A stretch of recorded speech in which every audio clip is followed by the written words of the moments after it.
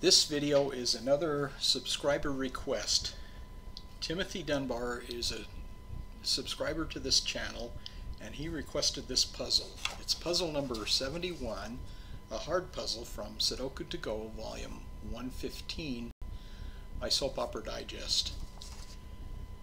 What I'm going to do is I'm going to solve this, but in a little bit different way. I'm not going to look for easy numbers per se.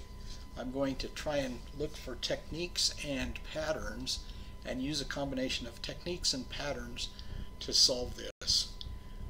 If I do place some obvious numbers, I'm not going to explain why. So if I do place a number that you don't understand, please leave a comment and I'll try and answer your questions.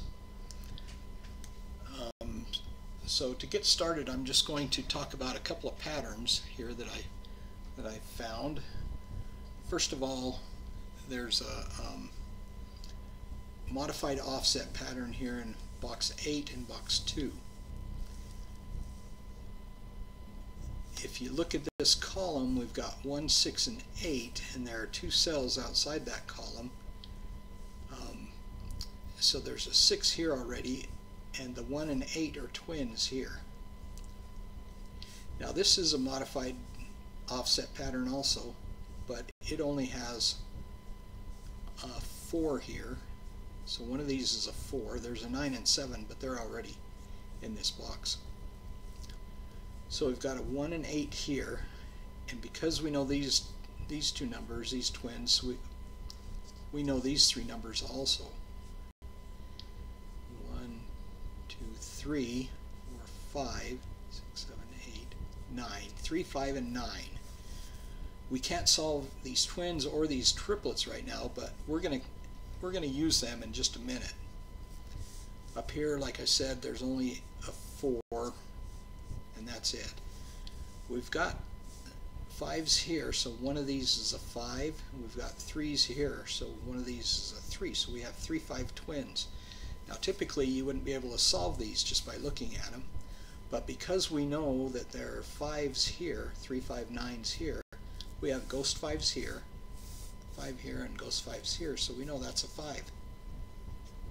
And we can fill in that 3, and we filled in the 3, 5 twins because of this offset pattern that we found here. Alright, now that we have a 3 and a 4 here, we know that these are 3, 4 twins. And we can solve them because we know these are ghost 3s right here, so that's a 4. Now what do we have here? 2, 5, 8, 2, 5, and 8. We can't solve any of those. We still can't solve these 3 and 5s here. But now that we know this is a 2, 5, and 8, we have ghost 8s here, so we can solve these 1, 8 twins. And we know that's a 6 because there's no 6 here. We got a 6 here and 6 here. That's a 6. We still can't solve these or these, so we'll just leave them for now. But let's look and see what we've got here. 1, 4, 1 and 4. We can't solve those, so let's look at these two numbers. 1, 2, 5, 6, 7. 2 and 7. We can solve those.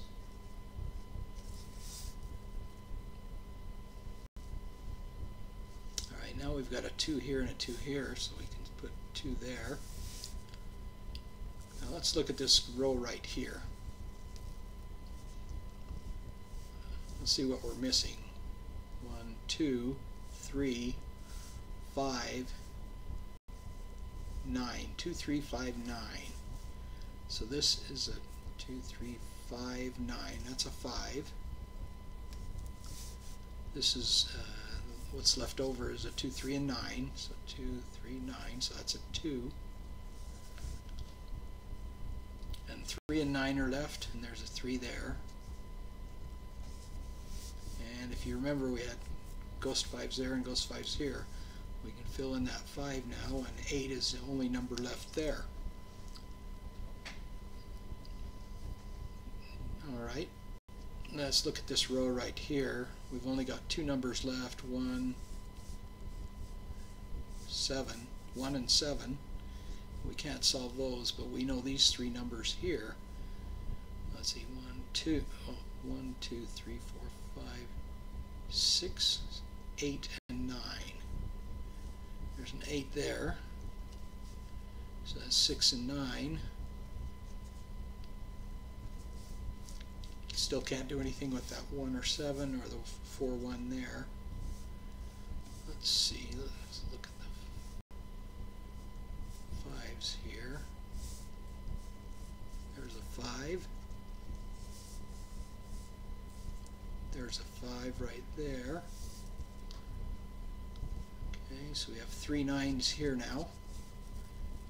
1 4s, 1 7s. Let's see, let's look at this column right here. What are we missing?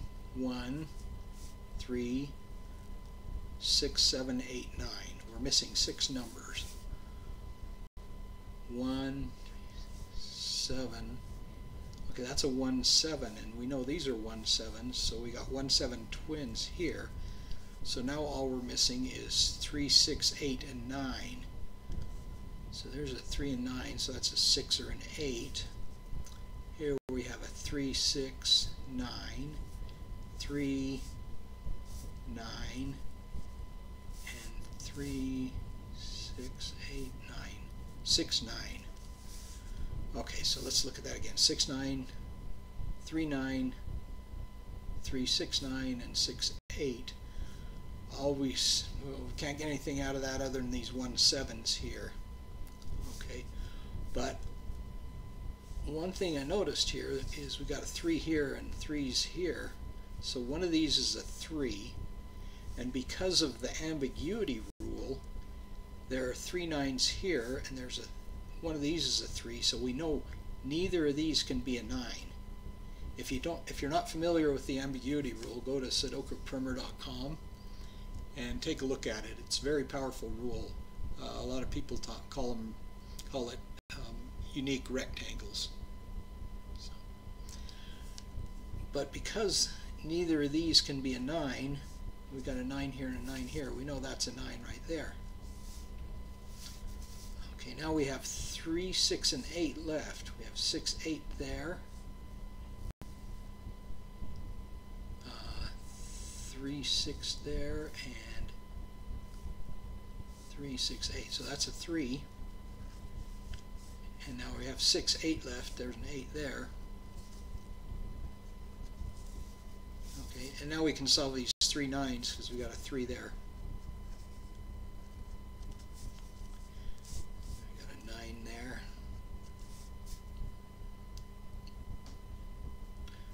Okay.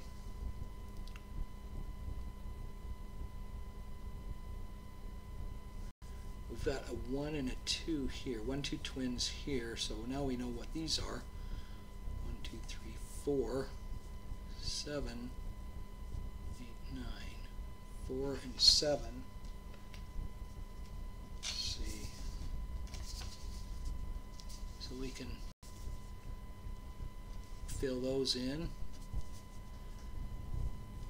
So what are these two right here? Well, these are 1 and 2. 3, 4, 5, 6, 7, 8, 9, 6 and 7.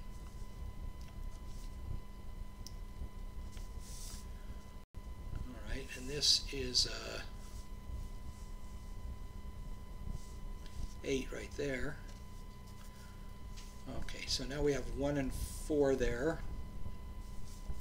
Can't solve those. 1 2's there, 1 7, 1 7. What do we have left here? 1 2 6 7. 1 2 6 7. Let's see. We know that's a 1 2. 1 2 7. Let's see. That's a 1 7. 1 2 7. 1 2 6 7 and 1 2 7. So you got a 1 7 1 2 7 1 2 7. Those are triplets, so that's a 6. I guess I could have seen this 6 there and that 6 there too. Filled that in. Okay. Let's see. What do we have left here? We got the 1 4s there. Let's look at this row right here. 1 4 8. 1 4 and 8. 1 4 1 4. That's an 8 there, so that's a 1 4. So that's an 8. Okay, what do we have here? 1 4. Oh, let's see. 1 2 3 4 7. 1 4 7 is missing here. So 1 4 there. 1 4. There's a 7 there. So those are 1 4 twins. So that's a 7.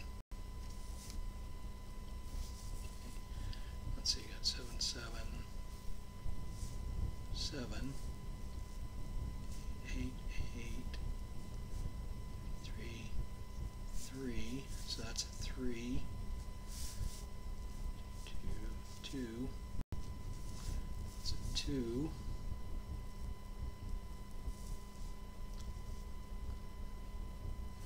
Let's see what we have. Let's see. What are we missing here in this row? 1 4 7 9. There's a 4 and a 9 here. So that means this is 1 4 7 9.